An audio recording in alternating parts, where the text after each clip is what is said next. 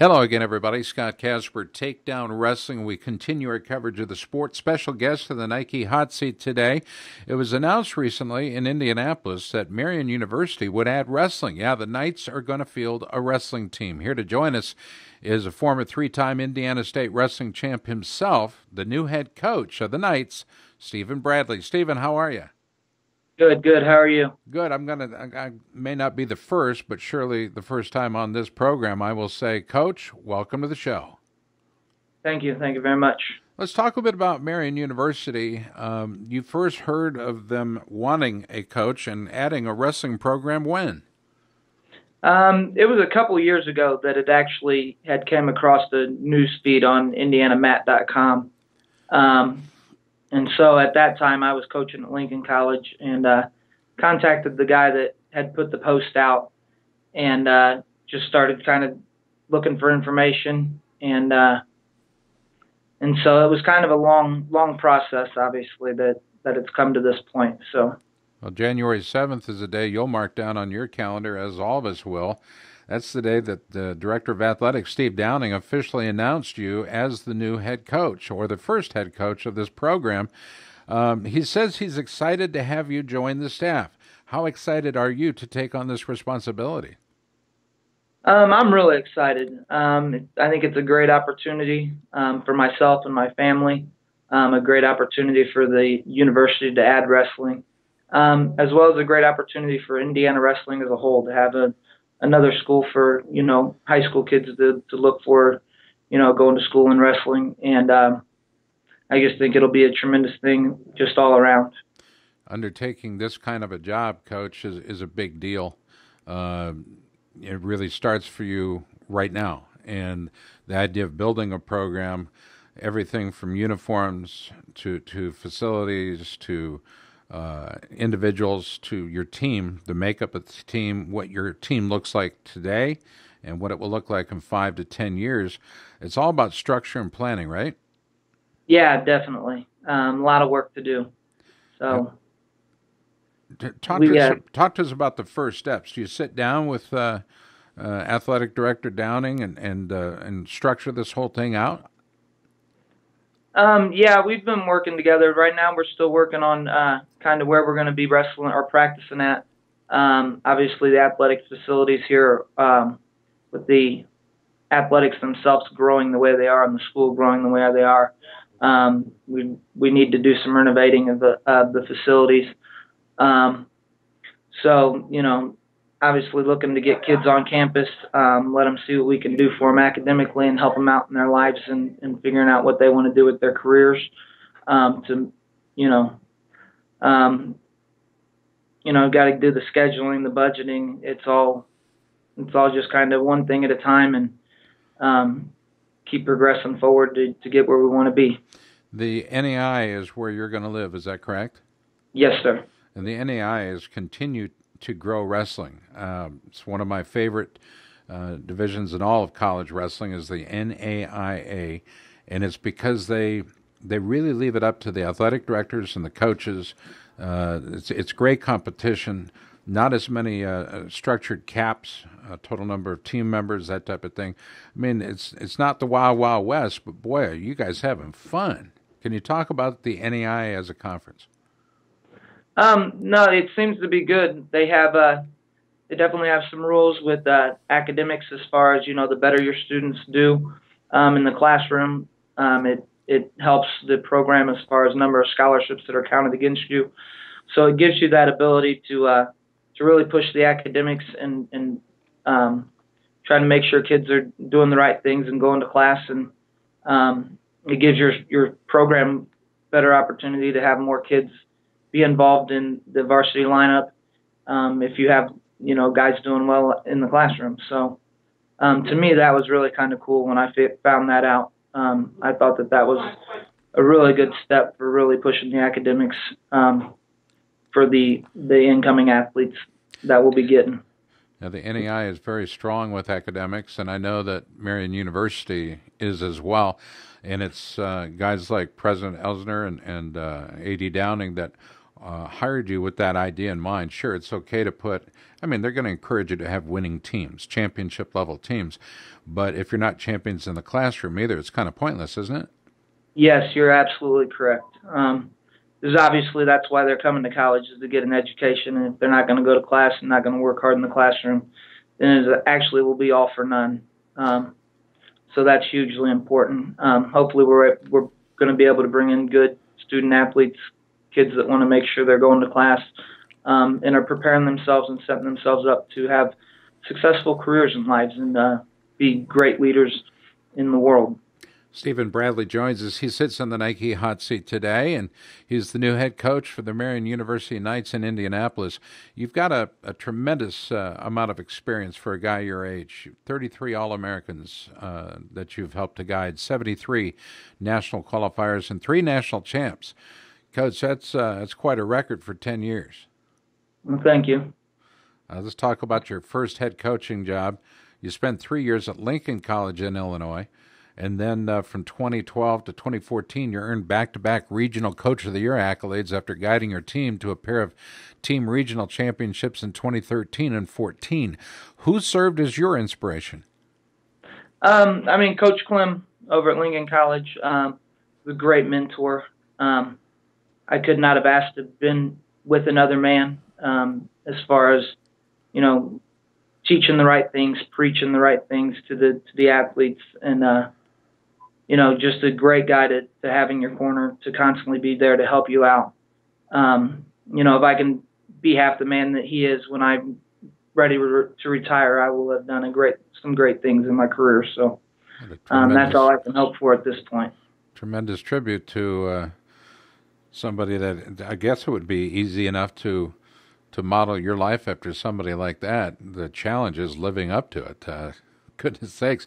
You know, I looked for a guy like you when I was at the University of Iowa. I wanted a guy to be not just my head coach, but to be somebody that was involved in the fitness aspect of my life. You were the director of the Lincoln College Fitness Center as well, right? Yes, sir. Now, there's the rub right there. You had an ability to affect them on the mat and in the weight room, fully realizing their potential. I think that's cool. Yeah, it was really good. I mean, obviously, it put me on campus a lot for a lot of hours.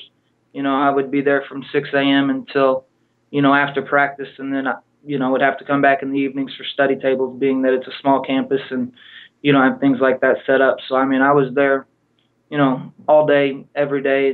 You know, whenever kids needed me, you know, they knew where they could find me. So that was always a good thing for them, knowing that, you know, if they had anything going on or they had any questions, they knew exactly where I would be and where to find me at. So let me ask you this. Jumping from a position as an assistant into a head coaching position, were you aware of all the things that, all the demands that were placed on a head coach, or that would be? I feel like I had a pretty good idea going in, but there were still things that, you know, little things here and there that popped up that I was like, oh, you know, of course I've got to deal with this again, you know, and just small things that would come up that, you know, you didn't realize that the head coach was doing behind the scenes. But overall, I had a pretty good idea because Coach Clem had kind of groomed me, you know, to be the next man in line. So he spent a lot of time, you know, explaining certain things and going through stuff that obviously helped me out when I did become the head coach. So that helped tremendously. Now, you had a pretty decent wrestling career yourself. That doesn't always translate into being a great coach, by the way. In your case, it has. You're actually in the Indiana Wrestling Hall of Fame. I think you were inducted in, I want to say 2008. Does that sound about right? Yeah, I believe so. So, I don't know where you were when, or how old you were when you started wrestling, but perhaps you can take us through your formative years in the sport. I started wrestling as wrestling freestyle as a second grader. Well, let me move back. In my high school program had a little program that they did. They called it the Beech Grove Booster Club, and it was normally about 2 months long, from kindergarten through 5th grade. You kind of went in, they taught a few moves, you wrestled some live, you played some games, and like I said, it was only about 2 months, and I did that in kindergarten and first grade. Um, my father came to me when I was a second grader and was like, "Hey, do you want to go wrestle in a wrestling tournament?" And I was like, "Sure, let's go." And so we went out and we drove to Martinsville, Indiana, which was about an hour from our house, and went and wrestled, and I got second in the tournament, and kind of just started wrestling every week since then. So, so I've been wrestling for a good portion of my life, and of course my father was one of my coaches growing up. He was a volunteer coach at the high school level. When me and my brothers were in middle school, he was just kind of a volunteer coach at the middle school level. Just really loves the sport. So that's kind of, I think, where I get my passion from the sport from, is from my father. Even today, as I coach in college, no matter where we're wrestling at, if he's able to make it, he makes it. 2 years we wrestled junior college nationals out in Spokane, Washington, and he was there both times. Not afraid to drive anywhere to watch some wrestling and to support me. So that's always a good thing to have that kind of support. I want to go back to your career at Lincoln College as a wrestler. You were a JUCO national runner-up in 2000, right? Yes, sir. Okay. And then there was an injury. Can you tell us about your injury? When I transferred to University of Indianapolis, and I was eligible to compete, and so we were practicing, and one day I woke up, I think it was a Saturday morning, I woke up and my neck hurt, and I couldn't figure out why, and I just thought, oh, it's just a pulled muscle, it'll go away in a few days. And about 5 or 6 days later, it was actually worse than it was. So I thought, man, there's really something wrong here. And I ended up having 2 herniated discs in my neck, which wasn't so bad. Obviously it hurt a little bit. And but then I went to the neurologist and things like that. And the neurologist was like, well, he's like, it's not going to get any worse. He was like, if you can tolerate the pain, then you can wrestle if you want, as long as you can tolerate the pain. And I was like, okay. So I went to practice for one day and I broke my wrist. So at that point, that was kind of the end to it. Obviously, it wasn't meant to be at that point in my life. So got into starting to help out coaching at UND then, and just kind of moved forward with the coaching from there. How tall a guy are you? I'm about 5'6". 5'6". If I'm lucky. I still wouldn't mess with you. You got shoulders of a lineman, man. I got to tell you. But pretty darn strong. Obviously, you figured out the weight room. Are you still learning as far as things, new ways to train and new ways to train your athletes? Are you still learning? You're still open to education in that nature? Yes, absolutely. Learning all the time. I try to read as much as I can, try to get new ideas, things like that. My undergrad is actually in exercise science, so, I've had a little bit of a passion there with all that. And then, of course, my master's degree is in coaching education, which had several courses in some strength and conditioning stuff, things like that. So, constantly learning things, constantly. I was going to say, you've been a student for a long time, dude. You've been at Lincoln, UND, Ohio University is where you got your master's, and now, of course, the Marion University Knights, head coach there. You've got an opportunity to touch a whole lot of kids here and be a positive influence on on their life, as they will on yours, no doubt. How do you pick up the athletes you need? What's your invitation like to these kids? That's the great thing about coaching, is that you can always have a good influence, have a positive influence on their lives. Constantly trying to push them forward to be better students, better people, better wrestlers. And constantly trying to work on becoming a better person yourself. Obviously, you can't teach these things to individuals if you're not living that life yourself. So, trying to live what you teach and preach to these kids is hugely important.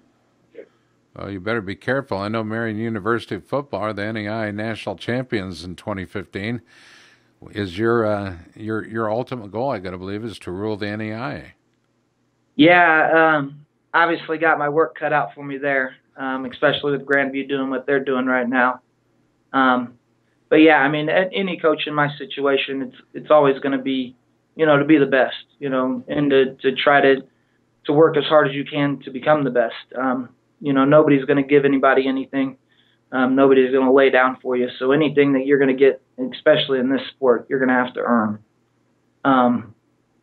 So from day one, when they hired me, it's go out and find the best student athletes I can find, and from the first practice we're going to have, it's going to be to work to win national titles. And that's the ultimate goal for any coach, I think, is to be the pinnacle, to be at the top.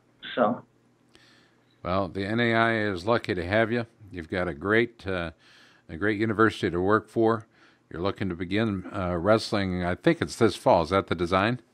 Yes, we will start next fall. Yep. Next fall, yeah. Well, we're going to be there with you. Grandview University, you bring them up here in about a half hour. Andrew Long will be traipsing here into the studio to do an interview with us. It's kind of cool seeing programs like Grandview University who start up from nothing and immediately just have dominated the NEI. It's just what a wonderful story that has been. Yeah. We're looking forward to seeing what you do at Marion University. Well, hopefully I can do as well as what Coach Mitchell's done, that's for sure. So.